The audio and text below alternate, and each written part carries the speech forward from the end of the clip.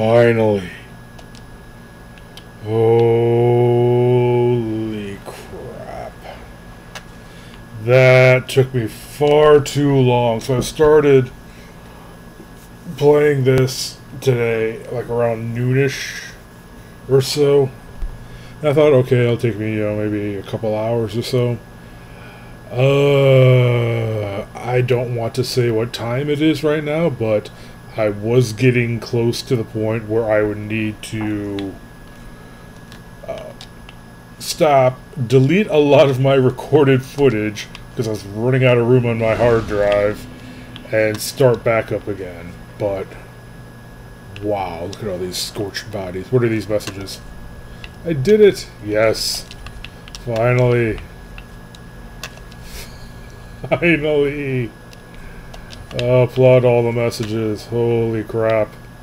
That took far too long. So I could get him down into the second stage, but then when he'd summon those humanities, I'd like freak out trying to dodge those, but really those don't do too much damage, so just keep your eyes on him, basically. But yeah, holy crap. I did it! Dark Souls 3, completely done. Don't know what's wrong with my voice right now. I've not said a thing in like hours. Holy crap. So, let's pose for a nice pretty shot. So, I've got a victory shot of some whiskey.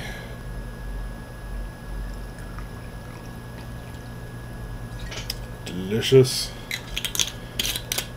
And yeah, my Dark Souls 3 adventure is complete. Feels like a weight has lifted. I'm free! Hold on. Ooh, finally. And geez, I've still got like a lot of flasks left. I think part of my problem is I started getting greedy with flasks, thinking, oh no, I might need flasks, but then I don't take flask when I need it. And, oh well. So I hope you enjoyed watching all my Dark Souls shenanigans. I did beat this solo. I figured, I beat Udix Gundyr solo. May as well have some nice parody here, this being the last boss and all.